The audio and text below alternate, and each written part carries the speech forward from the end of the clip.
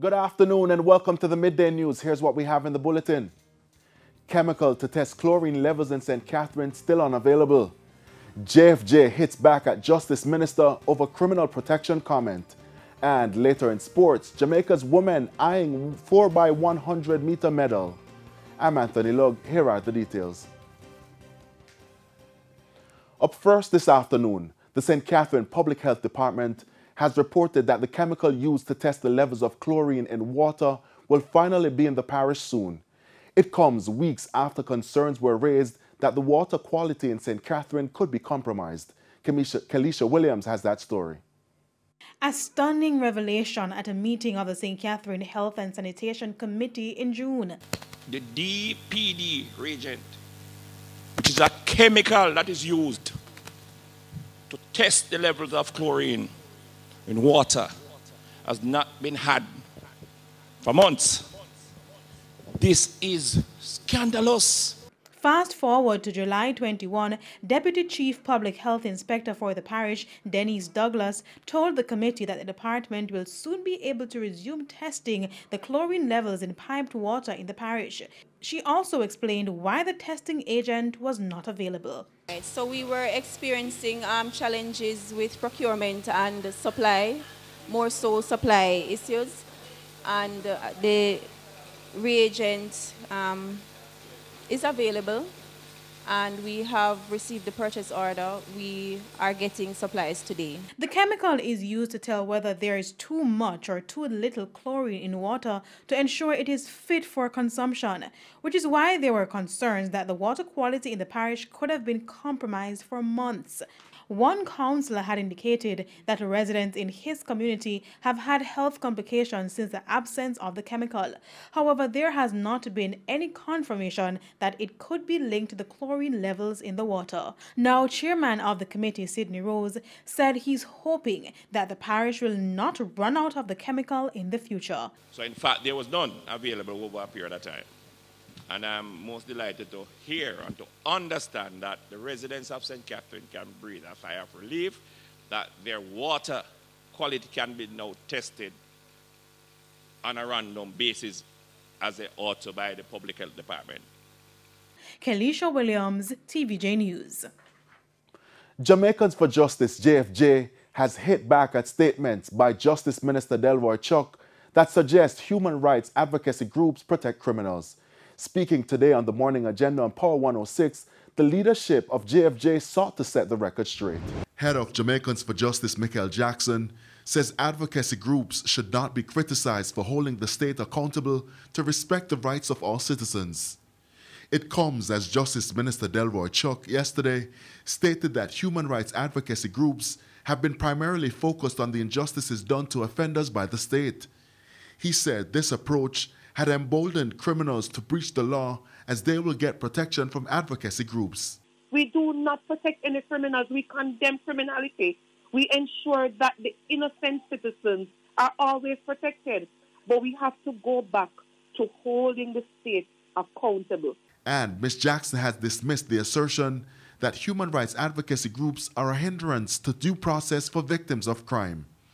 She argued that families are facing a lengthy wait for justice as matters are being put off in the courts, sometimes for years. Ms. Jackson highlighted the case of 23-year-old Matthew Lee, who was killed by the security forces in 2013. A few days ago, one of the attorneys supporting the matter went before the court. And did you know, Sanjay, that the matter was delayed again by 2 more years? The matter will not be brought before the courts until 2024. This is a young man who was killed at the hands of the state. So when we talk about due process, this is what we're saying, that there needs to be an overhaul of the justice system. In the meantime, Ms. Jackson says Jamaicans for Justice, through its Justice for All campaign, which was launched yesterday, will focus on educating the public about their rights and the obligations of the government to protect human rights.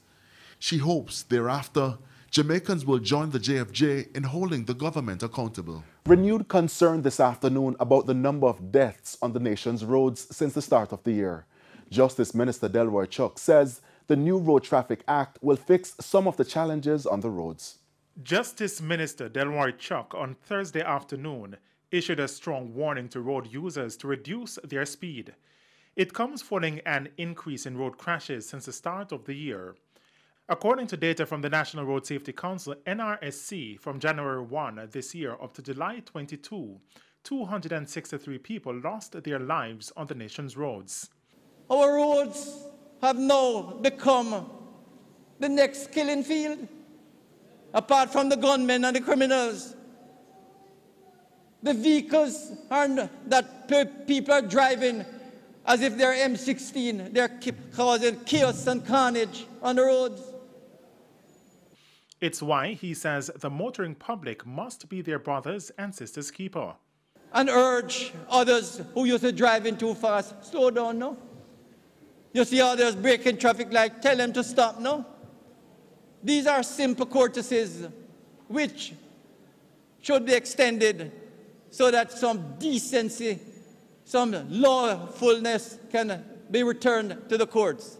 He says that this is important as the courts on a daily basis are filled up with majority of road traffic cases. But he says with the new Road Traffic Act now being looked at by the upper house, motorists should be wary as the measures will be tougher and will not be easy to circumvent. And when it is put into operation, all of those persons who are ticketed will find that even if they don't come to court, when they go to renew their driver's license or their motor vehicle license, they can't be renewed because the penalties must be paid. Mr. Chuck was speaking in St. Thomas, where 41 individuals were commissioned as Justices of the Peace. O'Shane Masters, TVJ News. A partnership between the government of Jamaica and a U.S.-based university is expected to significantly cut high import costs for goat meat and help to expand the industry. The plans were discussed at a recently held stakeholders meeting in St. Andrew. Krista Campbell has the details. Over $1 billion spent to import goat meat into Jamaica every year when there is potential to grow more of the animals to supply local demands. And so the Rural Agricultural Development Authority, RADA, has turned to American Agriculture University Langston for help. Nutrition accounts for the majority of expenses in a goat operation.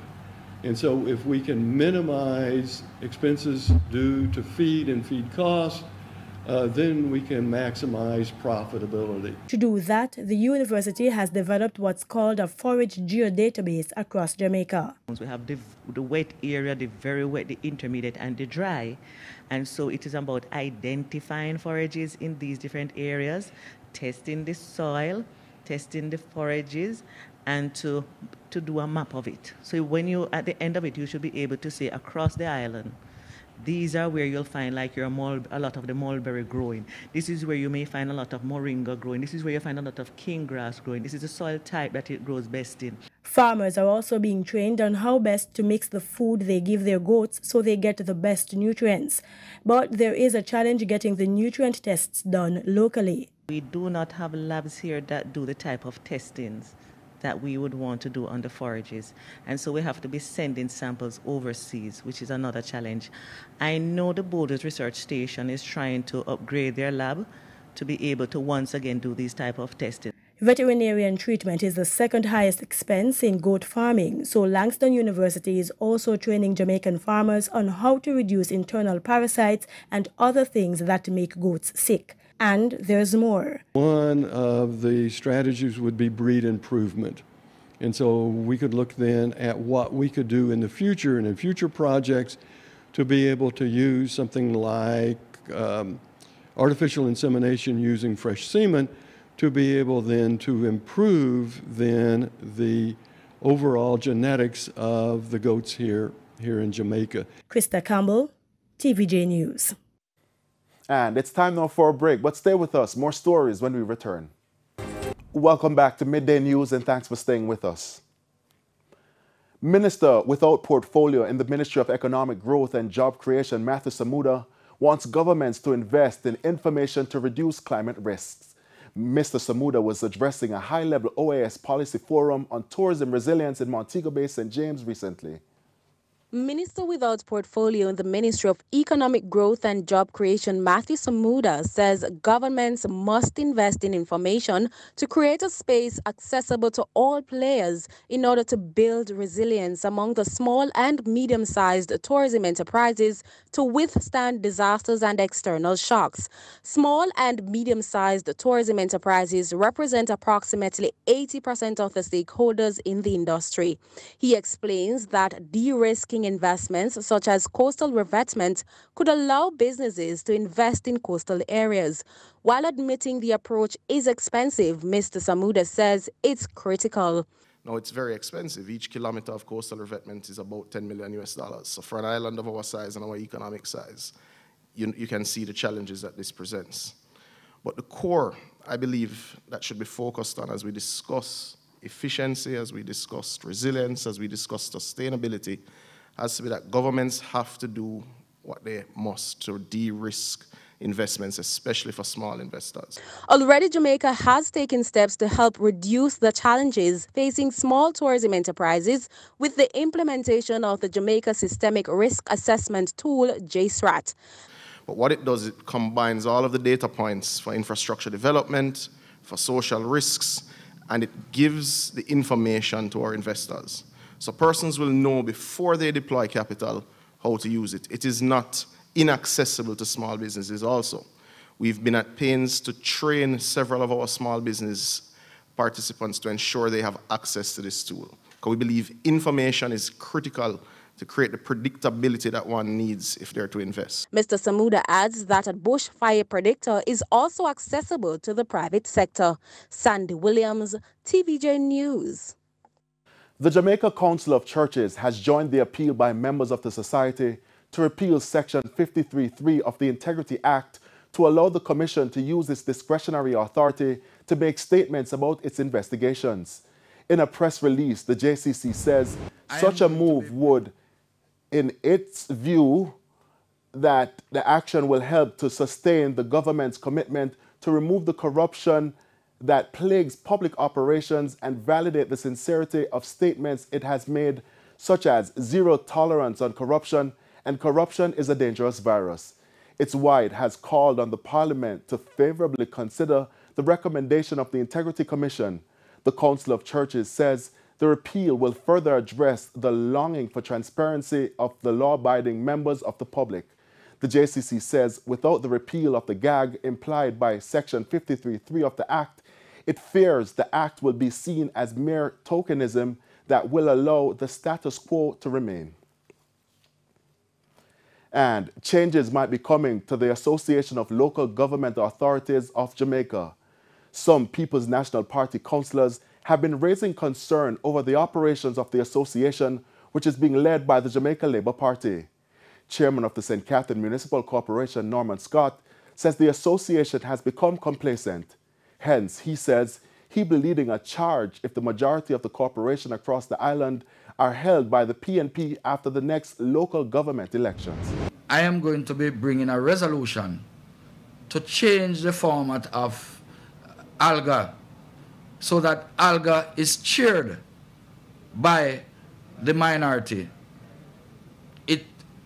It is essential, it is important if we are to really achieve the level of governance and support that is required by councillors. And it's time now for the Business Minute with us, Shane Masters.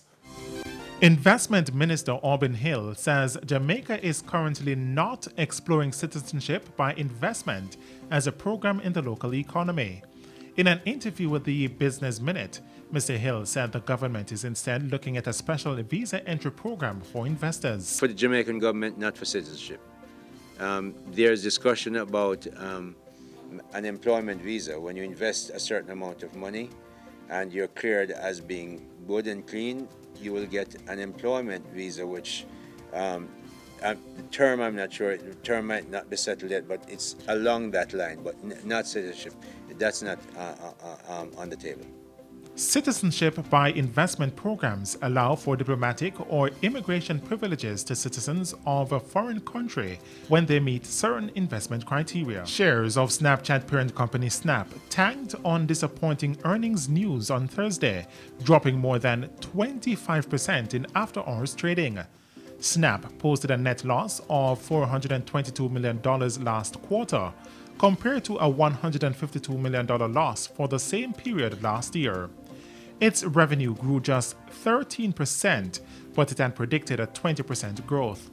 In a letter to investors Thursday, Snap blamed its woes on a worsened economy and increased advertising competition. And that's it for the Business Minute. I'm Shane Masters. And time now for regional and international stories. In regional news, the Inter-American Development Bank IDB Group says it has entered into a collaboration with Israel to empower climate-smart agribusinesses in Latin America and the Caribbean. The IDB Group said Israel is contributing a $3 million grant to help create the new Innovation for Climate-Smart Agribusinesses initiative, managed by its private sector arm IDB Invest and its innovation laboratory IDB Lab. The initiative aims to help agribusinesses in Latin America and the Caribbean respond to climate change challenges while fostering the development of resilient low-carbon business models. On the international scene, the United Nations UN Secretary General Antonio Guterres says a deal allowing export of Ukrainian grain through the Black Sea has been signed in the Turkish city of Istanbul this morning, after months of negotiations between Ukraine and Russia mediated by Turkey and the United Nations. The deal is aimed at resuming grain exports from Ukrainian ports, which have been blocked by the 5-month conflict between Russia and Ukraine. And those were the top regional and international stories. I'm Sandy Williams. And we head now to a quick break. When we return, we'll have your midday sports report. Jermaine Brown is standing by.